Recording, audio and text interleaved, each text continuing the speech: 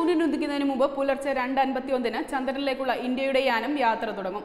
ശ്രീഹരിക്കോട്ടയിലെ രണ്ടാം വിക്ഷേപണത്തറയിൽ നിന്ന് ചന്ദ്രയാൻ പേടകം GSLV Mark 3M1 റോക്കറ്റ് കുതിച്ചുയരുമ്പോൾ നെഞ്ചിടിപ്പോടെ അതിന്റെ അമരക്കാരായി നിൽക്കുന്നത് 2 വനിതകളായിരിക്കും.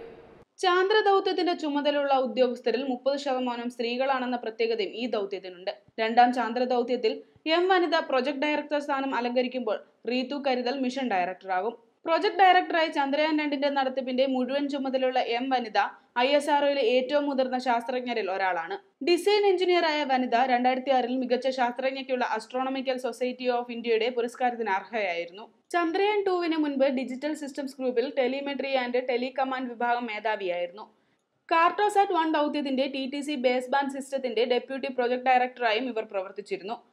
ഓഷ്യൻസാറ്റ് 2 മെഗാ ട്രോപിക് സാറ്റലൈറ്റ് എന്നിവയുടെ ഡിജിറ്റൽ സിസ്റ്റത്തിന്റെ ഡയറക്ടറായും പ്രവർത്തിച്ചിട്ടുണ്ട്. നേച്ചർ മാസിക 2019 മികച്ച ശാസ്ത്രജ്ഞരായി തിരഞ്ഞെടുത്തവരിൽ ഒരാൾ കൂടിയായിരുന്നു വനിത.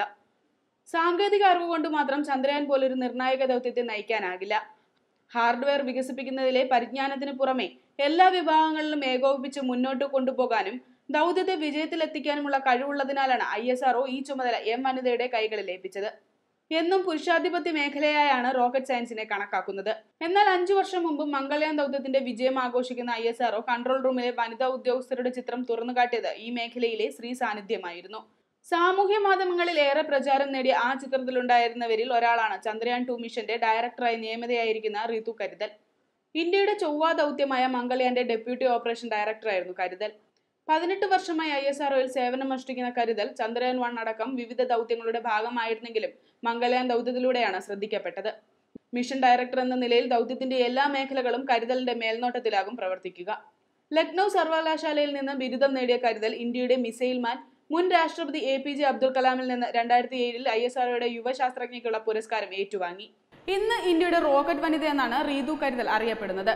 ഈ ജോലി ചെയ്യാൻ ഏറ്റവും പ്രാപ്തരായവരെയായിരുന്നു ഞങ്ങൾക്ക് ആവശ്യം. ഇവിടെ അത് 2 സ്ത്രീകളായിരുന്നു. പത്രസമ്മേളനത്തിലെ ISRO ചെയർമാൻ K. ശിവന്റെ ഈ വാക്കുകൾ റോക്കറ്റ് സയൻസിൽ പോലും ഇന്ത്യൻ വനിതകൾ മുന്നേറുന്നു എന്നതിന്റെയും ഇന്ത്യ അവരിൽ വിശ്വാസം അർപ്പിക്കുന്നു എന്നതിന്റെയും തെളിവാണ്. Web desk Tatwamayi news. കൂടുതൽ വാർത്തകൾക്കും വിശേഷങ്ങൾക്കുമായി ഞങ്ങളുടെ YouTube ചാനൽ സബ്സ്ക്രൈബ് ചെയ്യൂ. നോട്ടിഫിക്കേഷൻ ലഭിക്കാനായി താഴെ കാണുന്ന ബെൽ ബട്ടൺ ക്ലിക്ക് ചെയ്യൂ.